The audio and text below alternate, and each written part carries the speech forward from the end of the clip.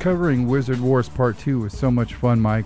I was reminded of something I came across a few months ago. Related to wizardry? Oh no, related to war. This time... War. This time, it's aliens doing the battling.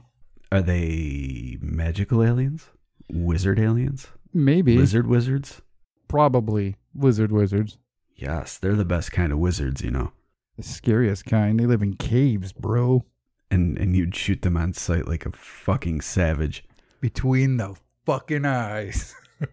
You monster.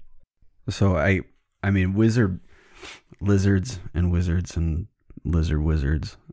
Maybe UFOs are like magical. So I'm gonna get really nerdy here for a second, and so bear with me. I'm probably going to lose everybody except for like a single person out there. And if you are that single person, then you are the fucking man. But in Dungeons and Dragons, I've already lost half our audience right there. But in Dungeons and Dragons, there's this expansion called Spelljammer.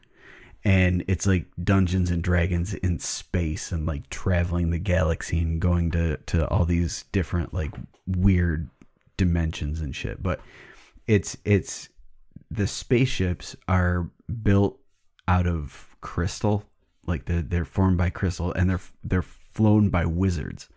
So the wizard straps himself into the throne or the helm or whatever, I can't remember what it's called, but he straps himself in and he uses his wizard powers to fly this crystal ship.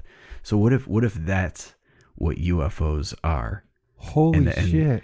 Yeah, dude. Yeah, and when we see UFOs fighting each other in the sky, it's not aliens. It's the fucking wizard wars going cosmic. Oh, that's my what it God. is. Yeah, dude. Yeah. And what better time for wizardry than the Renaissance? Absolutely. Yeah.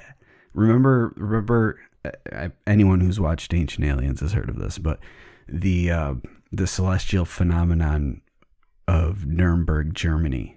And this was the one, it happened in 1561, but this was the one where people reported all these weird shapes in the sky, like spheres and crosses, and apparently a huge black spear that flew across the sky at one point. Yeah, I love the wood engraving of this account. It's literally a bunch of geometric shapes flying around, and they're all different colors. Yeah, it's so awesome. And from there were like these big tube things that people saw flying, and they emitted these little spheres that then flew out and they battled with each other. And then this huge black, like in the drawing, it looks like almost like this gigantic black arrowhead that flew over the sky. And apparently the spheres were, as they were battling each other, they were then crashing to Earth and dissolving into smoke or mist. Whoa. That's the magic teleporting them out of there, right? That's just like a magical poof. Yeah, it is. They're like, you'll never take my craft, and poof, and then they disappear into the wizard realm. Where they're cursed to spend 100 years. Yeah. Or conversely, they're not disappearing. Their ship is being disintegrated by evil wizard spells. Like, I will melt your crystals. And they're like, no! The crystals melt and the smoke comes up and explodes. And then the stupid wizard melts and dissolves into nothingness, because that's the way wizards do things. You can't leave evidence of wizard wars behind. Nope. Otherwise, you're a shitty wizard. That's how they train you in wizard pilot school. The trick is you got to be able to teleport out of the crashing craft before it smashes. Yeah, either you teleport out or you die in it. Those are your only two options. There will be no evidence that the craft are developed specifically so if they crash, they completely disintegrate. with the pilot inside. Yeah. Because again, there can be no evidence. And they just leave behind this little cloud of mist. But by all accounts, this is an actual account of an aerial battle with UFOs, right? I mean, no joke. This is something that's... Well, I mean, it's an actual account. The thing is that there's, around this time period, there's a lot of things written in the paper, not the paper, like, oh, the Nuremberg Dispatch, there's a lot of things that was printed at the time that seemed to kind of lean toward almost like prophesizing in a way, or like soothsayers in Rome, things like that. And even if you read the translation of the article, the very end of the article starts talking about how it was a miracle, and there's no denying that by witnessing these events that there is a God in heaven. Using UFOs as a chance to preach the good word, are we? Well, it wasn't even preaching the good book. I think it was there's a few different explanations for what could have happened. One being that it was sundogs, which doesn't really make a lot of sense. I mean, sundogs look cool, and it's gives the appearance of there being like spheres next to the sun, or some geometric shapes on the side of the sun. But I don't think anybody seeing a sundog would then say that there's all these craft flying around and doing battle and crashing to the earth with steam and smoke. That just doesn't go along with it. Carl Jung actually wrote about this event, and that's kind of where the event itself was first really looked at, I guess, from a wide perspective. But he wrote about it in a book called Flying Saucers, A Modern Myth of Things Seen in the Skies. And he seemed to have the view that what happened was a natural phenomenon in the sky that was then given religious and military interpretations. So he's thinking that it's more like, back in the day when they'd be like, oh, I saw a hawk fly away with a snake clutched in its talons, and he was flying towards the east, and that means this. And I think he was saying it was more a situation like that. Okay. Yeah. But interestingly, there was another event that occurred a few years later. This one wasn't in Nuremberg. It was in a place called Basel, Switzerland. And this one, it was pretty much the same thing. It's weird. But this happened over a period of time, apparently 3 times, actually. In 1566, it happened on the 27th and 28th of July, and then again on August 7th. But there were 3 different events. The first event was weird. So it was 9 p.m. first of all, but the sun was still in the sky. And the report said that it lost its radiance and it shrunk down to a size no bigger than the full moon. And then it appeared to weep tears of blood.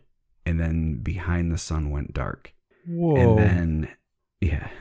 And then when the moon came up, the moon was also blood red. And then the next day when the sun rose at 6 a.m, the sun was still blood red, and it cast a red light over the entire village. And then finally on August 7th, the sun came up and there were large black spheres that came and started flying all over the sky. And again, they appeared to do battle. Wow. So it sounds like these crafts were causing a massive atmospheric disturbance. Or maybe it was just, again, superstitious interpretations of actual celestial phenomena. But even more to that point, around the same time as the Nuremberg sightings, there was sightings of knights in the sky, riding across the sky. And that happened on 2 occasions in the area around Nuremberg. Wow. So I to me, it seems like it's more weird, superstitious interpretations of actual events that most people couldn't explain. And even though this was in the Renaissance era, you know, I people are always prone to flights of fancy, I think. And who knows, maybe back then that's what sold, just like sensationalism sells now. They're like, oh my God, there are these crazy things in the sky. The funny I might have mentioned this on the show though, but I can't remember. But before I'd ever heard of this event, I had this weird dream one time that seemed so fucking real. Like it was one of those dreams you wake up in it and it seemed more like a memory than an actual dream. But I had this dream that I was sitting outside and all of a sudden this huge like sheet of clouds flew over and just covered the sky completely. And then as the clouds started to disperse, there were all these weird shapes in the sky. Like there were spheres, and then I remember distinctly it was the shape that looked like the wings of a biplane, except not attached to a plane. And they were just like flying through the sky. And then when watching Ancient Aliens, that was the first time that I heard of this. When I was watching Ancient Aliens and they were talking about it, I'm like, oh my God, that's just like my dream. That's crazy. And, yeah. I like, that was just like, I could picture it perfectly because it was like almost exactly like my dream, except there wasn't a big black spear that flew through the sky. But there were X's and biplane wings and spheres flying all over the place. It was crazy. But yeah, I don't think there's much to this. I think I might maybe give a little more credence to it if it wasn't for the fact that there were these weird events that happened in the sky that were also attributed to religion, really. One, I mentioned the knights, but the knights appeared both before this event and then later during the 30 Years' War in 1618. They were reported to see knights fighting in the sky again. Yeah, I see what you're saying. There's, throwing the bones before a battle. We talked about that the event where, I think it was the Guadalupe event where the sun had a ring around it. God damn it. What was that, Mike? The miracle of the sun? Yeah. Stuff like that. You can see how easily religion's tied into that stuff. But that one's like a little bit more specific case, as they were visited by the Virgin Mary before it happened. But I can see how they can tie a natural phenomenon that's spectacular like that with some type of religious symbol. But I don't know, something kind of, I can't get past just the good old fact, like with the Mongolian death worm, them being shown a type of snake and them going, yeah, that's it. That's not at all what the fuck a Mongolian death worm is described to look like. I mean, yeah, I know, everybody knows it's a wizard sausage. It's common knowledge at this point. Common fucking knowledge. But they're blood red. I mean, that's the age-old description of them. So for them to say some tan snake was the Mongolian death worm, like I said in the show, they know what a fucking snake was. They just would have called it like a really violent, poisonous, spitting snake. If they thought it was just a religious experience or something like that, what's the projectiles and fighting of craft in the sky about? I don't know. Maybe just to bolster their belief in God or their superiority, or I don't know, any fucking number of things it could be. Wow. Believe in the Lord or I shall shoot you down. Or maybe it's just wizards and their abilities to fly ships has been lost to time. Or maybe they still know and there's a secret group of wizards that travel the world in UFOs doing wizardly deeds. Maybe there's good wizards and evil wizards, and whenever against all odds something good happens and you see a shooting star, that's not a shooting star, that's a flying wizard. He's casting good spells on you. He's like, pss, pss, pss, pss. That's Glandor. And then you see a UFO and Yeah, it's Glandor the Good. And then Protector of Earth's atmosphere. yeah. Sprinkler of good thoughts.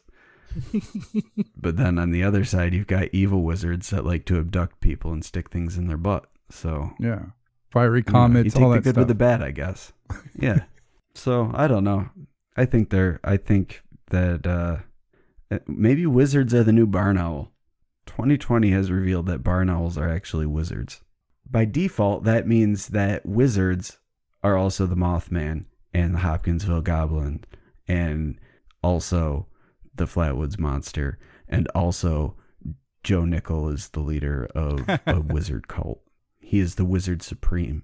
Well, see, if we're talking about wizards, they're going to be able to take on any form. So their level of fuckery has no bounds. And that's what's scary about them, is because there's good wizards and bad wizards. Just barn owls are just evil. So you can identify the enemy quite easily. But they could also be Joe Nickel. Yeah. Maybe he's not so friendly. They take on, no, I will take on the form of Joe Nickel. Mwah! No, not Joe Nickel. Oh my God, he's going to dash my dreams. Yeah, maybe. Maybe wizards are a bigger threat than barn owls. There's no maybe. No, obviously they're a bigger threat. They're the biggest threat of all because you never see them coming. Well, I came across, like I said in the beginning, a story that's just incredible. And according to multiple the wrestler? Just incredible. Oh, no. Mr. Incredibles is... No X Factor fan? No? Okay. But according to multiple stone carvings, engravings on ox scapulas and tortoiseshells, oral history, and some of the oldest silk and rice paper ever to be fucking written on, in the 13th century BC, a craft from another star system landed in northern China.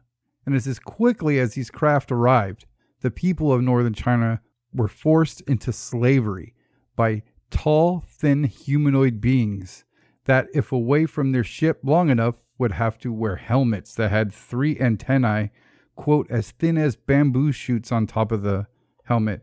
And the writings also say that they believe these helmets were some type of breathing apparatus. The people were made to build structures until one day they got sick of the oppression of forced labor and decided to launch an attack on their newly founded alien overlords. And there was many attempts at revolt that failed because the aliens had a superior technology. But after a certain battle began, the people of northern China quickly realized that they had no chance, like the other times, at defeating these alien invaders, and that death was imminent for everybody, basically.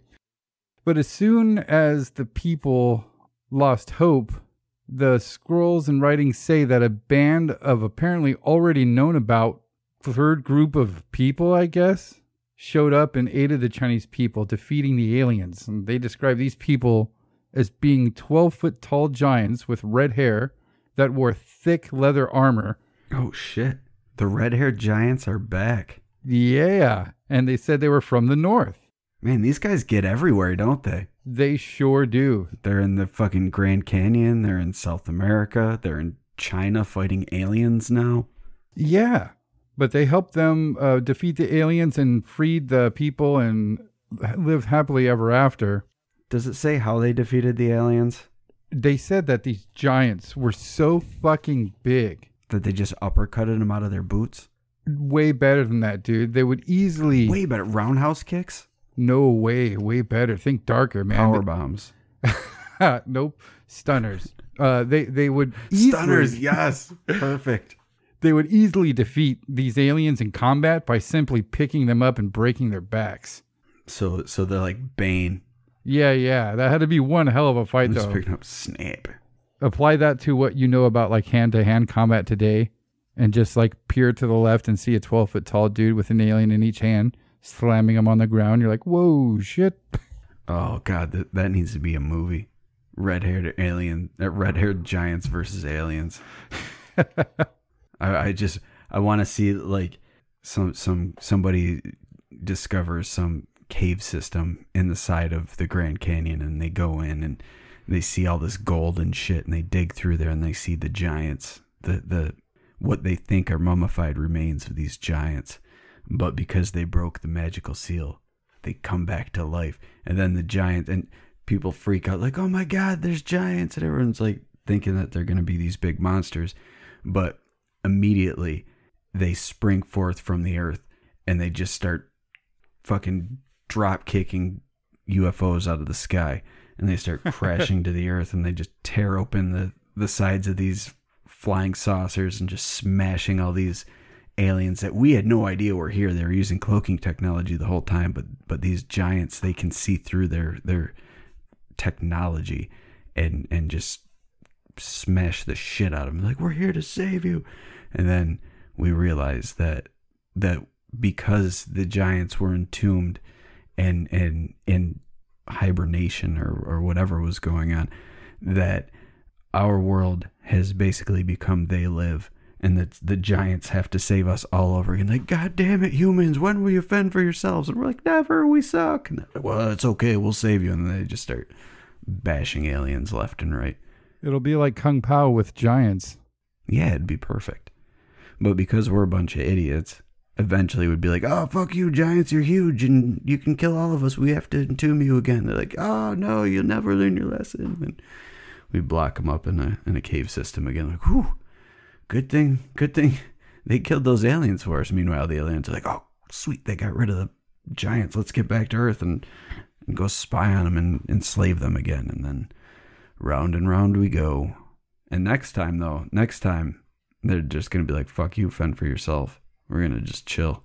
Ooh, the day the giants turn their backs. Yeah. I mean, we kind of deserve it at that point, you know? Yeah. But yeah. I noticed that with these giants right away, too. It seems that the Chinese people knew about, or at least had pre-existing knowledge of their existence. The writings talk about how they had flaming red hair, which is not native to China. And I don't know if it bothered me or what, but the writings and carvings depict these giants wearing thick and heavy armor.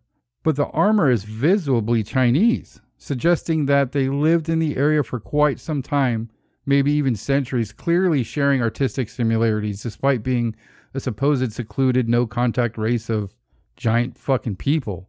And there's multiple civilizations that report what we commonly call wild men, and they're often described as being giants, 8 to 12 feet tall and with red hair. Now, do you think that this could have been a tribe of wild men or Bigfoot that hate fucking aliens? No. I think that they're a race of giants that hate aliens, and they want to smash them every day. And that's what they do. They're the original people. And the thing is, their bones, they're designed differently than human bones. And they've got a special makeup so that they can't be fossilized, and they, once the flesh from around the bones has rotted off, the bones quickly decay. So there's no evidence of their existence except for the mummified carcasses that have been found all over the place. But those are because they're mummified. But secretly they're also alive because they're magical beings. But they were the original beings here. And then when the ancient aliens came, they got into fights. And then the ancient aliens are like, well, you know what? We're going to manipulate other species on the planet so that we've got a race of things to fight you. And then they created people and then tricked people into thinking the giants were evil. So they entomb the giants. And then the giants break out and they're like, we will save you people and fight the aliens. Like, yay, giants. And then they fight the aliens. And then we forget that there's an enemy. And then, a few generations from now, it's like, oh, fuck, there's giants in the mountains. Fuck them. They're going to eat us and kick our dog. And so then you lock them back up in their tombs. And, they're the original inhabitants. And we're just stupid humans that keep stealing their shit and locking them in caves because we're ungrateful pricks. Well, you're probably right. I'm definitely right. Bunch of ungrateful. Like we're the same people that if Jesus were to come back today and be like a homeless guy on the street trying to preach, people would be like, This guy is fucking crazy. They wouldn't recognize the second coming of Jesus. They'd be like, nah, whatever. It's fucking crazy homeless guy talking about being the son of God. All right, blow it out your ass. Yeah, there's one in every town. He has no chance. No, for real. It's me. Yeah, no, that's the world we live in. If Jesus was real and came back, his own believers would fucking ignore him. Get a haircut, hippie. That's what they'd say. Quit smoking the dope and get a job. Yeah, go get a job, you doper. Well, I got to thinking, the way that these ancient writings go, and I like the way that these ancient writings are translated. I mean, there are no writings from the time of the event. All the writings are found to be written after it, but they're written like records, like post-event. And this could explain such details. It almost reads like Herodotus, where he's gone back and actually talked to people and survivors of certain battles. It feels like testimony. But I kind of wondered if these giants could have been Celts. And they're just calling them giants by comparison? Absolutely. And I thought, is that possible? And the answer is fuck yeah. There's actually DNA-tested Celtic mummies in China. So they apparently... But why would they say they were 12 feet tall? Because at the time, I don't know. I don't know how tall the average Chinese male was. I believe at the time, even going back to when Napoleon was around, being 5'6" was average. Right. And that's in Europe, but I'd have to think in Asia it'd probably be similar. And then so to say someone was 12 feet tall, that's twice the size of an average person. More than twice the size of an average person. Yes. See, I was wondering why they would call them 12 feet tall. It could be that they were just bigger than them. Maybe they were ferocious. But funny enough, looking things up, I came across a movie made about this in 2017 that slipped right past us, and rightfully so. It was The Great Wall with Matt Damon. And oh shit, I remember that movie. I didn't know it was about an alien giant war though. Yep. It kind of got... Oh, fucking shit. No, I need to watch it. Yeah, I watched a couple clips of it, and it's the fucking his worst acting yet. But it was well worth the watching from what I gathered just from a couple clips. It's beautifully shot. It's over the top and just a cool movie, but it's about an Irishman who travels to China to try to steal the secrets of gunpowder, and they catch him. And the movie got shot down because it shows him on the cover dressed as like a Chinese warrior, and people were like, hey, but that was a bad call on the people who did the promotion for that movie's part, because he's got long hair and a beard for most of the movie. He's a prisoner. And then these fucking, sorry for blowing it for everybody who hasn't seen it, these fucking creatures come and they've got to battle them off. But in the movie, he ends up helping them. They give him proper clothes. That's why he's dressed in their attire later. But he helped them. So maybe in this war that's written in these scrolls, something like that happened. Some Celts were there, and they helped them and saved the day. So they described them as being giant-like heroes, almost godlike figures. And that's something that you do tend to hear a lot. And anyone who's watched Ancient Aliens can attest to that. I was just watching Ancient Aliens the other night, actually. I'm sorry. I know. Ancient Aliens. But and that's it. I was just watching it. No. But I was... When was the last time you watched it? Oh shit. A few years, man. Maybe 5 years. So it's utterly ridiculous, obviously, but there's a lot of legitimately there's a lot of good information if you take the alien shit out of it. Like you do get some good information about mythology and some decent information about ancient cultures. It's just anything they say about aliens just makes it ridiculous. But a lot of times if you just were to, instead of say aliens, say, whatever their mythology was, it would work a lot better. Most definitely. We've said many times it was great when it was the 3-4 part series in the beginning, and then just milked it. But I mean, even then it was attributing something to aliens that could be any number of different and more likely things. like the idea that that there's a forgotten civilization that we don't know about, to me, is far more interesting than aliens came down and did this stuff for us. Because it doesn't make sense, because if that was the case, if they're giving us this technology, why did they stop? Why are they like, all right, see ya. We're it's just like with the gods in mythology, all the myths, and even in the Bible and modern religion, relatively modern religion anyway. Within the scripture and the stories and the mythology, however you want to look at it, the gods or God or angels or spirits, whatever, would frequently visit and interact with their followers. Why did they stop? Are they all of a sudden like, all right, you're cool, keep worshiping me, I'm not going to be around for a good 2,000 years though, but keep on keeping on, guys. You know, keep that belief strong. I'll be back sometime when I'm ready to kill y'all, and then we can hang out after that. See ya. Like, it just, but you see that shit all the time. Like, even if you're looking at something that we now consider mythology, like Greek and Roman mythology or Egyptian mythology, there's stories of the gods walking among men and interacting with men, and even, especially in the case of Greek mythology, breeding with humans to create half gods that live on Earth. Right.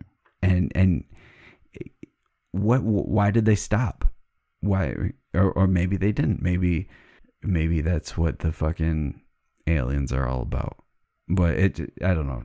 To me, it just seems like it's one mythology for another.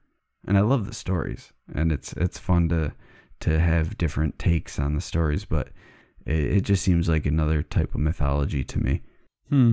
Well, the writings and carvings and all that stuff have always existed talking about this battle, and there are plenty of pictures of the artifacts that you can check out online.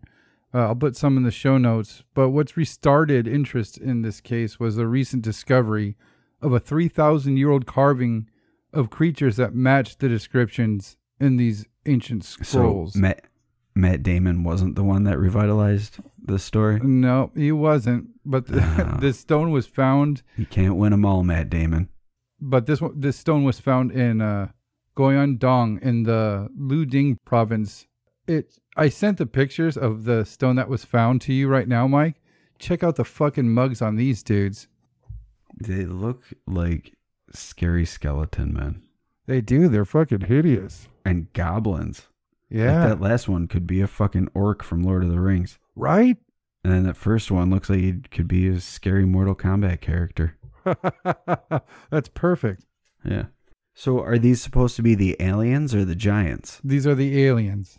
Oh, the aliens. Okay. Yeah. Okay. But the writings are in a language called Gogagwin. Shit. Yeah. Gogagwin. Gogawin.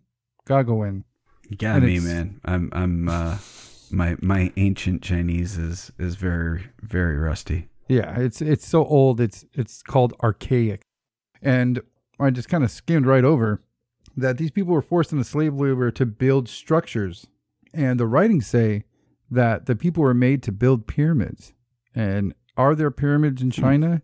Yes, there are. They said that these pyramids were built to have pipes that led into the ground, a ventilation system. It was supposed to draw something out of the earth. Like free energy. Yeah, maybe. And keep in mind the Egyptian pyramids also have these tunnels that we don't really have an explanation for that go into the pyramid and then have a exit point, but it's not a tunnel that would be used for a person to go through. Yeah, those tunnels are weird, dude. Yeah, there's sometime I'd like to do a show devoted to it, but there's an interesting theory that pyramids were ancient power plants. Yeah, you've talked about that before. Yeah, it's and Tesla had a design for a machine that was very similar to the layout. Like if you were to take a cross section of the Great Pyramid with the tunnels, it's very similar in appearance to that. And his was a free energy machine that was able to pull energy from the earth itself. Wow. Because, I mean, if you think about it, the earth is constantly in motion. So there's got to be a way that you can harness that energy. Not to mention the fact that we've got heat energy within the earth's core itself to draw on. Absolutely. So it makes sense that you'd be able to tap into that somehow. And he had a way to do it. And there's some evidence that suggests that that could be the case. And I don't think it's aliens. I think it was just something that was understood back then that we somehow lost sight of now. And, you know, going back to Ancient Aliens, there's that cool picture of like 3 Egyptian men carrying this gigantic light bulb. Is it an actual light bulb? I don't fucking know, but it looks like one. It's got a filament in there and everything. Why is it so goddamn big though? Yeah. Probably to blind the giants so they can lock them in a tomb. Alien visitors to China might not be such a one-off thing. Are you familiar with the Dropa stones? Yeah, a little bit. I do remember reading about them. Much like the Tatzelworm, it's more a thing that I remember reading about, but I don't remember very much about. These were 716 1-foot diameter circular stone discs with tiny hieroglyphs around the edge, found in 1938 on the Tibetan-Chinese border by archaeologist Chi Puti. And it was dated as being around 12,000 years old. And it was actually translated, and it says, and I quote, "The drops came from the clouds in their craft. The men, women, and children of the neighboring peoples hid in the caves 10 times before sunrise, when at last they understood the sign language of the Dropas, and they realized that the newcomers had peaceful intentions." So it sounds like alien visitors have been to China before, and it seems like China loves aliens right back. China's Guzi Hill Province is home to a 500-meter, 1,640-foot aperture spherical telescope that's said to be mainly used to search for extraterrestrials. I mean, all these stones that are talking about this alien war, too. I mean, it must have been impactful. I mean, they're finding these carved stones on the South China coast. And this took place in northern China. So there's it seems to be, it's written throughout their history. There's accounts of this war. There's not just one. So what do you think? I don't know. What if it's not aliens though? Like, what if it is an ancient race or an ancient civilization? If not a different race, just a different civilization that looks different. Well, see, we can say that about the giants, but these aliens came from a craft from the sky, and I don't know how they were able to figure it out. But that's a thing. Maybe just because they came from the sky doesn't necessarily mean that they're aliens. We could come down from the sky in a fucking helicopter, and if no one knows what a helicopter is, that's pretty fucking magical. Like, oh my God, look at this thing that just came down from the sky, and they get out. Doesn't mean I'm an alien. It just means I've got better technology than you have. Well, see, the scrolls say specifically that these crafts, these visitors, these aliens came from a different star system. And I don't know how they'd be able to know that. But, if they were enslaved for a period of time, they must have been communicating with these fucking things. They must have been working around them. There had to have been guards on them. So maybe it's something that they learned from them themselves. Or maybe it was maybe it was a story that they adopted from the Sumerians with the Anunnaki. Because that sounds exactly like the Anunnaki thing. Would they know about that in ancient China? Maybe. That's if they're great civilizations, I would have to think that they would at least know about each other. And I know that Sumeria came before ancient China, but as far as civilizations go, but because it was so influential and one of the first civilizations, the first real cultures, I think it would be possible that echoes of their mythology would spread and kind of be carried across the I guess continents. But I think that it could, just like in the same way that we knew about Egyptian and ancient Greek mythology, just because it was such an important part of a very important culture. So there's a lot of things preserved from that. I think it would be a possibility that they would know about that and they would adopt it for their own legends and mythology. You know, it could be as simple as